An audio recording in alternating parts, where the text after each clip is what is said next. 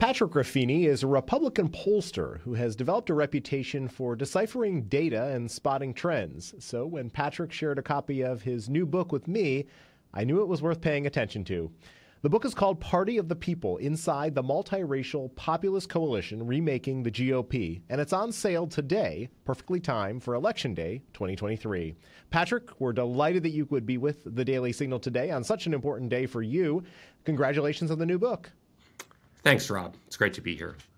Well, your work with the Republican Party goes back a couple of decades, and you have certainly had a transformational effect, not only on the party's apparatus and thrust into the digital age, but now when it comes to polling.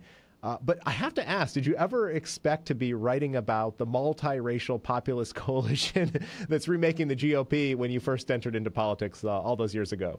Not in this way. How I would explain that evolution was, I started out in Republican politics, maybe a little bit kind of an establishment style Republican.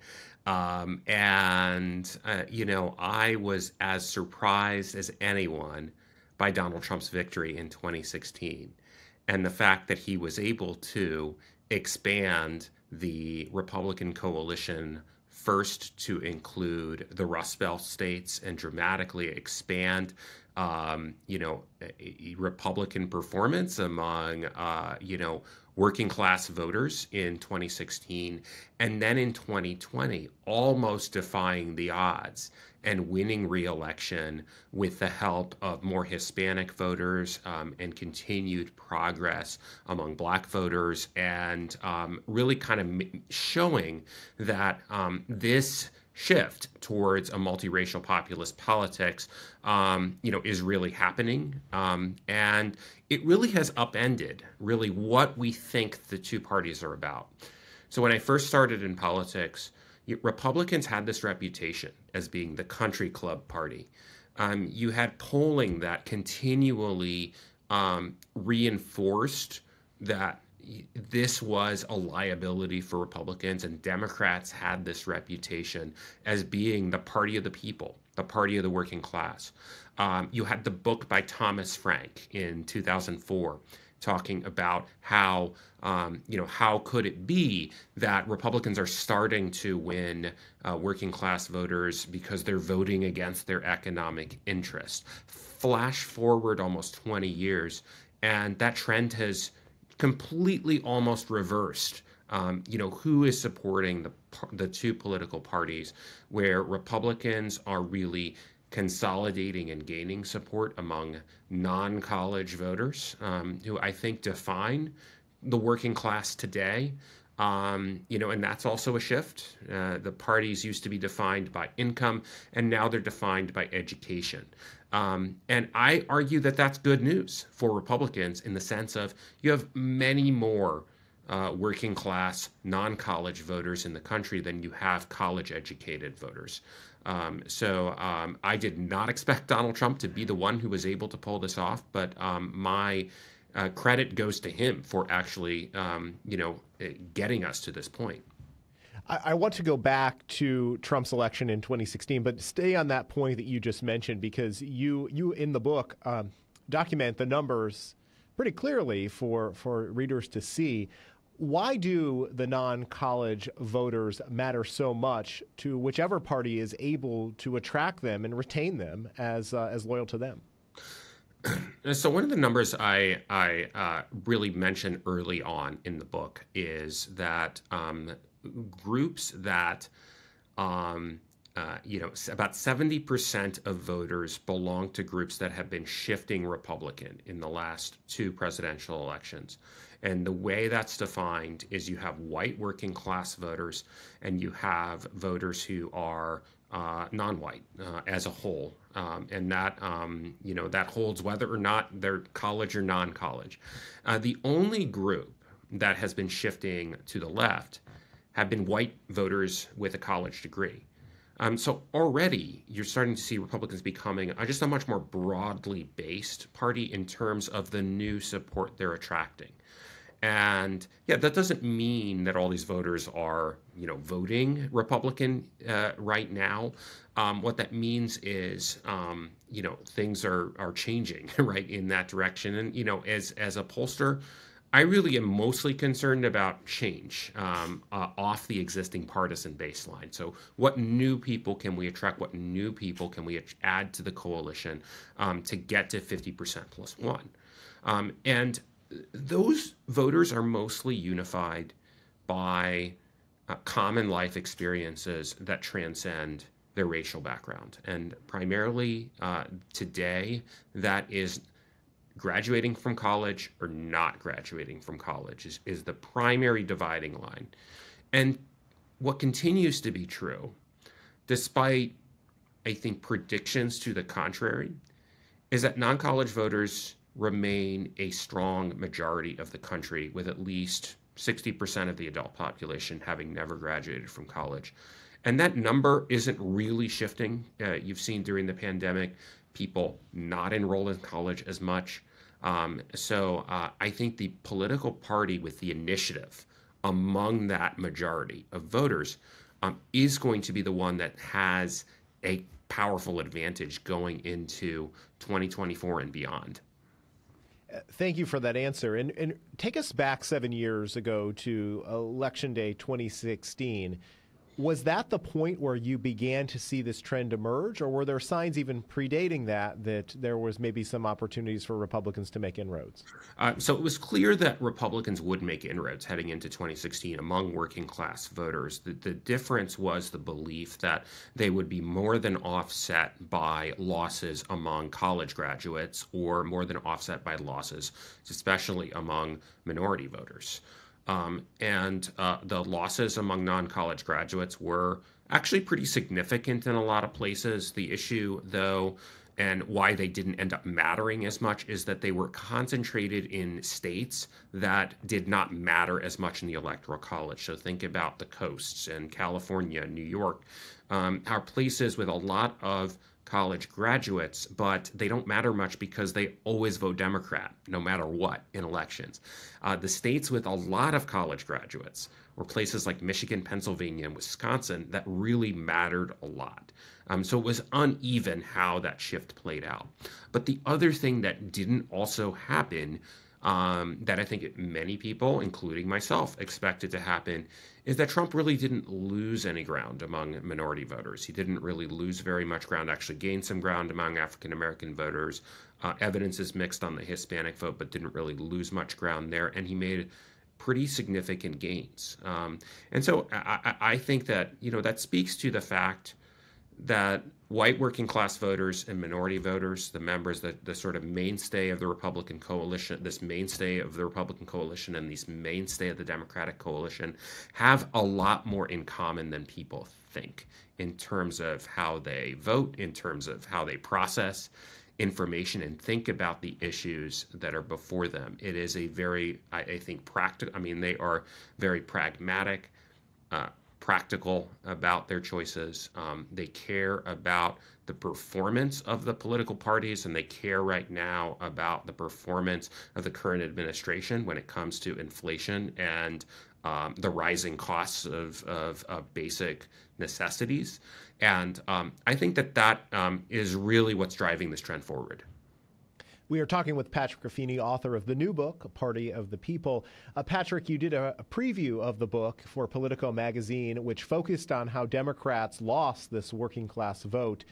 Share with us more about this political realignment, particularly with somebody in the White House who really has, at least from my perspective, made an effort to reach working class voters, showing up, for instance, recently on the UAW picket line, emphasizing his roots in Scranton, Pennsylvania. Does this come as a surprise to you at all? I think that it shows that the trends are so strong. And by the way, the trends are not just in America, they're happening throughout the Western world. So you see this realignment along class lines, that it's happening in elections really around the world. So I think that Biden can only do so much to mitigate, I think, the effect, the fallout from these trends that are unfolding and have been unfolding for decades, really. I mean, going back to the 1960s when you had Richard Nixon, really trying very hard in 1972 to appeal to the hard hats, to these union members, and ultimately succeeding in that, and succeeding in a way that we haven't seen until Donald Trump in 2016. But these trends have really been unfolding over a really long period of time. And so that's why I argue they're going to be hard to reverse. Like you might see in a future election, maybe things go back to quote unquote normal.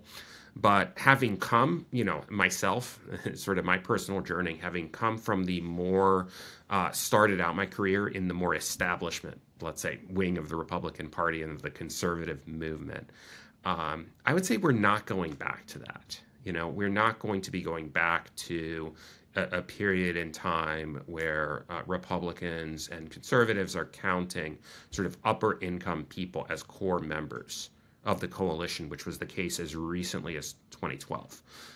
That things have fundamentally changed, they have shifted, and that means our policy priorities as well need to shift to reflect that. Let's also talk about two other important groups where we're seeing Republicans make gains. That's Hispanic voters and black voters. What can you tell us about this change, and why do you attribute this improvement, particularly since Republicans historically have struggled with these minority groups? It was a surprise, right? I mean, it was a surprise in both 2020, it was a surprise in 2020 to see the gains that Trump made with Hispanic voters, but nobody thought he could. How could somebody who talks about the border the way Trump does? And it turns out, Hispanic voters in particular, they care just as much about border security as other voters do. I mean, that is a myth that, they don't care. And I think in some ways, they don't, the current wave of, for at least the Hispanic voters who vote, right, are Hispanics who came here legally to the United States. And so that's a big difference, right? When you see these waves and this news footage of illegal immigration at the border, in the polling I've done close to the border, you see those Hispanic voters, especially more so than others, are more concerned about what's happening down there. So it's a myth. It turns out to be a myth that Trump and Republicans had alienated Hispanics with that issue. So I think that essentially the issue set did change in 2020. It became more about the economy. This is a very economically focused voting group, more so than maybe even a focus on social issue. They're very economically focused and focused on getting ahead in America, making it in America. And, I think they're responding to some degree to the policies that they're seeing come out of both the Democratic and the Republican parties, and concluding that, at least the Republican policies, when you look at a place like South Texas, of supporting oil and gas, that those are the things that they understand and are actually seeing in their lives that are helping them get ahead and get good jobs. And so that is really, I think, the trends we're seeing play out. You see it in South Texas. You see it in places like South Florida, in the Cuban American community. You see it in Orlando with Puerto Ricans. I mean, it's across the board. We're seeing this. Over the weekend, Patrick, the New York Times revealed its latest polling results in key swing states for the 2024 presidential election, with Donald Trump besting Joe Biden in 5 of those 6 states. What trends are you watching in those places in particular? Obviously, they will be the deciding factor with the Electoral College. What should our listeners be paying attention to that's on your mind? Those polls showed the arrival of this coalition, what I call the Multiracial Populist coalition. And, it really is about the fact that in this poll, Trump was getting 22% of the African-American vote. He was losing Hispanic voters by just 8 points. He was within 1 point among voters under 30. If any version of that, even a more mild version of that, materializes on Election Day 1 year from today, I think we can say this coalition has arrived. It has really delivered, and is really changing, I think, the makeup of the two political parties. Now, it's still early, but I do think that the reason why we are seeing Biden having such trouble, I think, is primarily due to these voters and the core pillars of who have been to date some of the core pillars of the Democratic coalition, who are abandoning him for Trump. And it's not just like they're not voting; it's that they're actively, you have 22% of black voters saying not just, we're maybe going to sit the election out, but we're actually going to go cross over and vote for Trump. That is historically unprecedented for a party that has really struggled to gain even 10% of the black vote. Now, we're obviously operating under the assumption that Joe Biden does, in fact, win the Democratic nomination and run for re-election. When you remove him from the scenario, though, are there any warning signs that you think conservatives or Republicans should be mindful of from either this New York Times poll or your own studies at Echelon Insights? Yeah, so they ran a number of different scenarios, and it turns out if you remove Trump, a generic Democrat would beat Trump by 8 points. Now, he would still do better among some of these voter groups, but it really just shows you the extent to which Biden has become a drag on the ticket, on Democrats specifically. And I believe that, I think obviously Trump is running again. He has an opportunity to recreate and expand this coalition. In many ways, he brought it about. He accelerated the trend that I think was already happening, was already unfolding. But I think his message really pushed it forward. But now that we've had, Republicans have had a couple of elections with Trump as the standard bearer, voters have realigned. I don't think we're going back to the old coalitions. So I think other candidates, too, certainly have the opportunity to carry it forward, carry that coalition forward. As we've seen in elections, I think we saw that in New York, in Florida, in some of the positive results that came out of the midterms. You're seeing other candidates win with Trump's coalition. Let me ask you this, a great segue to this next question. The next Republican presidential debate will take place in Miami Wednesday night. Those candidates are obviously all well below Trump when it comes to polling, including in some of the key early states. Do any of them have an opportunity to expand on this coalition that you and I have been talking about here in this interview and make the same sorts of gains among the multiracial populist coalition that Trump has? I mean, I think you saw DeSantis do it in Florida, actually do it in Florida. You saw, and I think Nikki Haley certainly personally represents the fact that, that somebody who is a minority is not automatically a Democrat, right? I mean, I think she would have a very personally powerful message around that. Tim Scott also brings, he is also a different face, a different kind of face. But I don't think, I don't think Republican voters are going to be the diversity police here, right? I think they're going to decide this race on the merits. But what I do think that this coalition has staying power, right? I think that this is a coalition that ultimately kind of just is the coalition that kind of sees the world as it actually is and not as this liberal utopia, right? I think that's really what unites them and defines this multiracial populist coalition, whether you're a member of a minority group or whether you're working class. You're somebody who, had to fight hard for everything they've gotten, didn't have anything handed to you, and is not taken by, let's say, these academic theories and the things and all the craziness we're seeing on college campuses right now.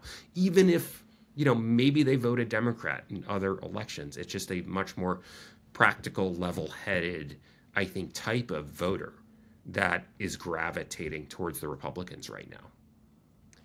Patrick, are there any final words you want to say about your new book or any other things that you're observing right now? I'm very excited to share this book with folks. It's been a long time coming. I started right after the 2020 election, and I'm even surprised myself at how well this seems to have held up even heading into the 2024 election. So I hope it can be a lasting contribution, I think, to our understanding of where we are in our politics right now and what really defines these two political parties. Well, Patrick Ruffini, I think it will be a lasting contribution. Again, the book is called Party of the People Inside the Multiracial Populist Coalition, Remaking the GOP. We thank you for joining the Daily Signal and best wishes as you promote the book. Thanks, Rob.